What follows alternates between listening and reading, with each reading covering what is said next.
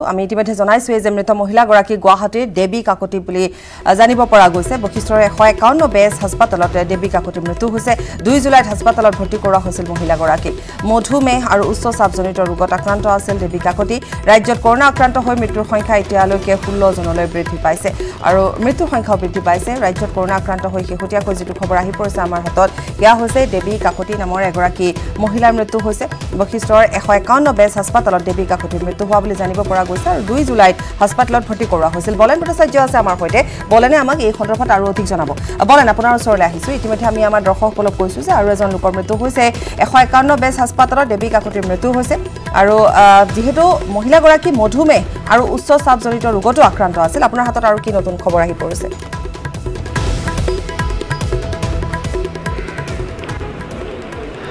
তেখেতে চিকিৎসাধীন হৈ আছিল আৰু 2 জুলাই তাৰিখে তেখেতে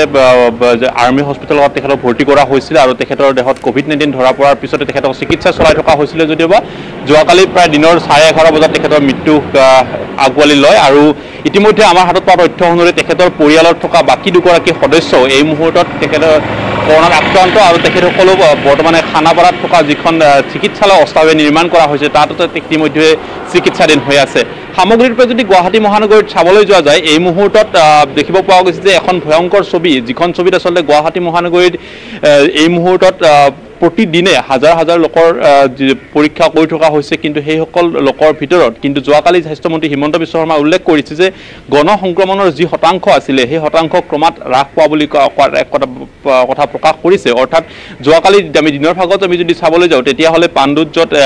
ৰেপিড টেষ্ট কৰা হৈছিল তাত দেখিব পোৱা গৈছে যে প্ৰায় 250 লোকৰ ৰেপিড সংগ্ৰহ কৰাৰ পিছত 7 গৰাকী লোকৰ দেহত COVID-19 পাইছে কিন্তু প্ৰথম অৱস্থাত আমি দেখিবলৈ পাইছিলো যে গুৱাহাটী মহানগৰীত এক ভয়ংকৰ হাৰত যদিওবা এই মুহূৰ্তত সংখ্যা বৃদ্ধি হৈ আছে কিন্তু আসলতে শেহতীয়া যি তথ্য প্ৰকাশ পাই আছে প্ৰায় 7 দিন পূৰ্বৰে পৰা যিসমূহ আসলতে স্থানত নিজাকৈ হোক বা স্বাস্থ্য বিভাগৰ তৰফৰ পৰা সোৱাইপ সংগ্ৰহ কৰি নমুনা পৰীক্ষা কৰি আছে সেই সমূহৰ আসলতে ৰিজাল্ট আহি আছে কিন্তু শেহতীয়া আমি যদি 3 দিনত চাবলৈ যাওঁ তেতিয়াহ'লে দেখিব পাওঁ যে এই সংখ্যা কিছু কমিছে অৰ্থাৎ নিশ্চিতভাৱে এয়া যদি হয় তেতিয়াহ'লে এটা ইতিবাচক ইংগিত আৰু গুৱাহাটী মহানগৰীত সম্পূৰ্ণ লকডাউন দিয়াৰ যিখন ছবি আছিল সেইখন ছবিয়ে নিশ্চিতভাৱে এই ক্ষেত্ৰত কিছু পৰিমাণে ইয়াৰ প্ৰভাৱ থাকিব বুলিও এক প্ৰকাৰ ক'ব পাৰি এয়া আসলতে কিমান দূৰ সফল হয় বা কিমান দূৰ আসলতে কি পৰ্যায় পায় হেয়া হয়তো কিছু সময় প্ৰয়োজন হ'ব কিন্তু সামগ্ৰিকভাৱে এই মুহূৰ্তত চাবলৈ যোৱা যায়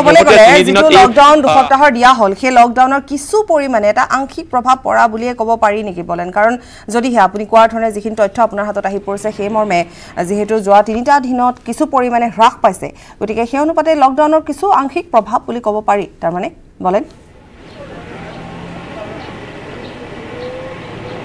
নিশ্চয়কৈ যেহেতুকে প্ৰায় 10টা দিন অতিক্ৰম হ'ল আৰু তেনে অৱস্থাত ক'ব পাৰি যে ইয়াৰ সংখ্যা কিছু পৰিমাণে উন্নত হৈছে বা ক'ব পাৰি যে সংখ্যা কিছুমানে হ্ৰাস পাইছে গতিকে সেই হিচাপত এটা ক'ব পাৰি যে লকডাউনৰ যি প্ৰভাৱ সেই প্ৰভাৱ কিছু পৰিমাণে ইয়াত যে পৰিছে সেয়া কিন্তু নিশ্চিত হৈ পৰিছে যদিওবা প্ৰথম অৱস্থাত আমি দেখিবলৈ পাইছিলোঁ যে লকডাউন দিয়াৰ প্ৰাক মুহূৰ্তত যি দুদিন বজাৰ খুলি দিয়া হৈছিলে সেই সময়ত জনতাৰ যথেষ্ট ৰাজপথলৈ ওলাই আহিছিলে আৰু জনতাই আহি এটা ভিৰ কৰিছিলে যিটো পৰিৱেশে আচলতে আৰু পুনৰ এখন জটিল পৰিৱেশ হ'ব বুলি সকলোৱে চিন্তা কৰি আহিছিলে কিন্তু আজিৰ তাৰিখত বা এই মুহূৰ্তত য'ত আসলতে ৰেপিড টেষ্ট কৰি থকা হৈছে 2 নং ৱাৰ্ডত সেই ৱাৰ্ডৰ পৰা এটা কথা সমীক্ষাৰ পৰা পোৱা গৈছে যে তাত কিন্তু যি ধৰণৰ আসলতে সংক্ৰমণৰ সংখ্যা বৃদ্ধি হ'ব লাগিছিল বা যি ধৰণৰ আসলতে পজিটিভ পাব লাগিছিল সেই তুলনাত কিন্তু স্বাস্থ্য বিভাগে যথেষ্ট কম পোৱা বুলি এই দাবী উত্থাপন কৰিছে অৰ্থাৎ ক'ব পাৰি যে যদি আসলতে সেয়া হয়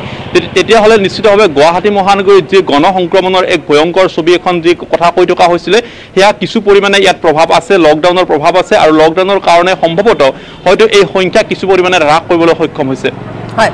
বলেন আপোনাক ধন্যবাদ জনাইছো আৰু যেহেতু কিছু পৰিমাণে হ্ৰাস পাইছে আৰু শেহতীয়াকৈ যি মৃত্যুৰ কথা আমি জনাই গৈছো যে এতিয়ালৈকে 16 জন লোকৰ মৃত্যু হৈছে তাৰে এগৰাকী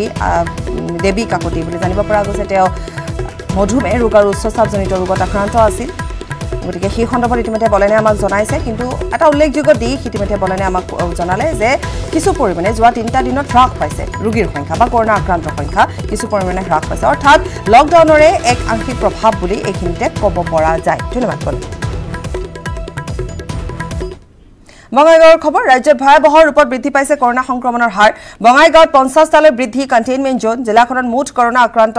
155 গৰাকীৰ ভিতৰত অধিকাংশৰে সংক্ৰমণৰ বিতং তথ্য লাভ কৰিলেও 3 গৰাকীৰ সংক্ৰমণৰ সবিশেষ তথ্য উদ্ঘাটন কৰিবলৈ সক্ষম হোৱা নাই বৰ্তমানলৈকে 9 গৰাকী স্বাস্থ্যকৰ্মী 2 গৰাকী আৰক্ষী আৰু 3 গৰাকী প্ৰশাসনীয় কৰ্মচাৰী COVID-19ত আক্ৰান্ত হৈছে COVID-19 আক্ৰান্তৰ সংস্পৰ্শলৈ অহাৰ ফলত বঙাইগাঁৱৰ এটা ডাকঘৰ আৰু বেংক বন্ধ কৰাৰ নিৰ্দেশ দিছে প্ৰশাসনে আমাক অধিক জনাব আমাৰ সংবাদদাতা উপানন্দ শৰ্মাই বঙাইগাঁও জিলাত নতুনকৈ কৰোনা আক্ৰান্তৰ সংখ্যা বৃদ্ধি পাইছে আৰু ইয়াৰ লগতে বঙাইগাঁও জিলা প্ৰশাসনে যথেষ্ট তৎপৰতাৰে বিভিন্ন পদক্ষেপ গ্ৰহণ কৰা হৈছে আৰু সম্প্ৰতি যেহেতু বঙাইগাঁও উপায়ুক্ত কাৰ্যালয় কেইবাদিন ধৰি বন্ধ আছে আৰু বঙাইগাঁও আৱৰ্ত ভৱনত সমূহ কাম জৰুৰীভাৱে চলাই থকা পৰিলক্ষিত হৈছে মই দেখুৱাব বিচাৰিছোঁ এই ধৰণে ইয়াতে বিষয়াসকলে তেওঁলোকে ইয়াতে বঙাইগাঁও আৱৰ্ত ভৱনত তেওঁলোকৰ কাম কাজসমূহ চলাইছে আৰু জৰুৰীভাৱে যিসমূহ কাম কাজ চলাব লগা আছে তেওঁলোকে বিভিন্ন পদক্ষেপ গ্ৰহণ কৰা পৰিলক্ষিত হৈছে মোৰ সৈতে উপায়ুক্ত ডাক্তৰ MS লক্ষ্মীপ্ৰিয়া আছে বাইদেউৰ পৰা মই হেহতীয়া পৰিস্থিতি সম্পৰ্কে বঙাইগাঁও জিলাৰ পৰা জানিব বিচাৰিম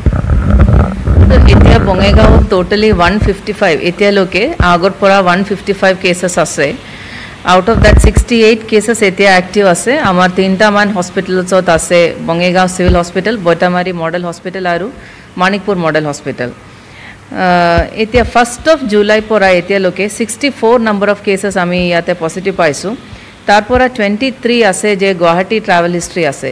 মানে যেতিয়া গুৱাহাটীত লকডাউন ডিক্লেয়াৰ কৰিছিলে আমি বৰ্ডাৰৰ পৰা সকলোৰে যিমান মানুহ গুৱাহাটীৰ পৰা আহিছিলে সকলোৰে স্ৱাব আমি কালেক্ট কৰিছিলোঁ 204 স্ৱাবছ আমি কালেক্ট কৰিছিলোঁ তাৰপৰা অলমোষ্ট 8-9% পজিটিভ আহিছে 23 নাম্বাৰছ আছে 23 আছে যে কন্টাক্ট ট্ৰেচিং আছে প্ৰিভিয়াছ কেसेसৰ এইটো মানে এইটো হ'বই 50 নাম্বাৰছ আছে যে ইণ্টাৰষ্টেট ট্ৰাভেল হিষ্ট্ৰী আছে যেনেকৈ ৱেষ্ট বেংগল বা এইবিলাক